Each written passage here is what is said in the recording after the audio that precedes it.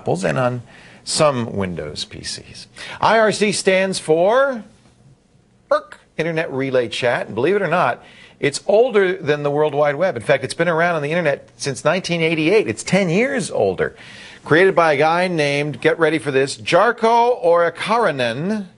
He created the first IRC client and server at the University of Oulu in Finland. Who put this in here? Just trying to make me crazy, aren't you? Here today with a little introduction to IRC. My chat moderator, Jen Cutter, she's one of the people who moderates my chat room during the radio show. Hi, Jen. Doing good. And, of course, the host of OpenAlpha.tv, everybody's favorite gaming vodcast. So what is IRC? It's a chat, right? Is it like AIM? Is it like... you can kind of think of it like instant messaging with a whole lot of people at once. Right. Only the other people can also take control over what you do. So if you happen to make the operators of the channel angry, all of a sudden you won't be able to talk. So. Well, that's one of the things that happens in IRC. Is it's a little more like the wild, wild west, isn't it? There's no, I mean...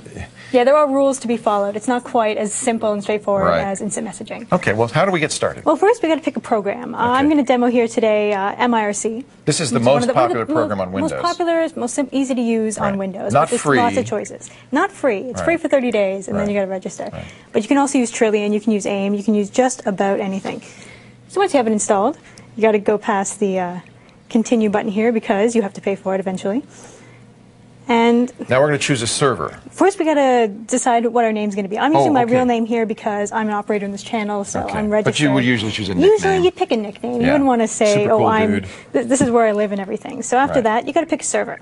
So go down here to the servers. I already have it in here, but as you can see, description is just what it's called. Now the server address is the part you got to pay attention to. So when you want to be in my chat, for instance, what you'll be looking for is what's the server address? Yes. Okay. So in my case, it's irc.dslextreme.com, but there are a variety of different servers. Tons and tons and tons. There's no shortage of servers. Now for the port, unless you know otherwise, just leave it 6667. That's it's like it's the front door address. Don't change it unless you're absolutely sure that it's going to be different. That's all you need. All the other stuff is extra. And you hit connect to server. It'll just take a second here. And there you are. Almost there. So you log into a text server, but now you got to need pick a room. Choose the room. Okay. Right. So you can either type it in here, or what you can do if you have a time is you go down the bottom window here, slash, because all IRC commands start with a slash, list, and it will tell you what rooms are on the server. So you just issued a command to the server saying list the rooms available. Tell me what channels are on there that I can go join. So all commands begin with slash. All of them. Now, if you just type text, it goes out like you were chatting. Correct. Okay.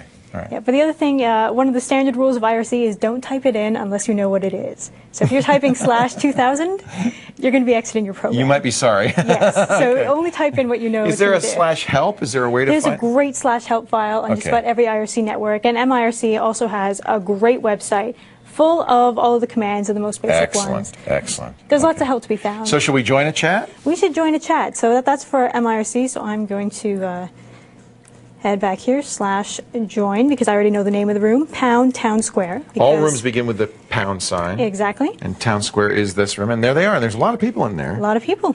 Oh, look at, wow, there's an awful lot of people. Are there people always in there? There are people always in there. Little did I know. There's 48 people chatting all the time in there, even though the radio show's not on. Now, the radio show has a Java version as well that you can run by just going to the web page. Now, we did that because we didn't want everybody to have to buy software or download software. So if you didn't want to get a client, you can, a lot of options, a lot of rooms will have their own Java client for you to go to.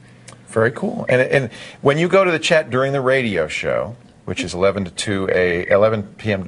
to 2 p.m. Pacific time, Saturday and Sunday, Jen and the others are in there making sure it's clean and moderated. But if you go in there any other time, all bets are off. Exactly. Read the rules because I don't know what they're doing in there, and I don't want to know. Like, because Town Square has a big. Do you keep it running all the time? If I'm online, I'm generally on IRC. I think that's why there's so many people. They just keep it on all the time.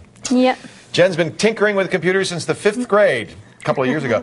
She's also the host of a freely downloadable gaming and technology show you can find online at openalpha.tv. It's really great. And for more IRC tips, visit callforhelp.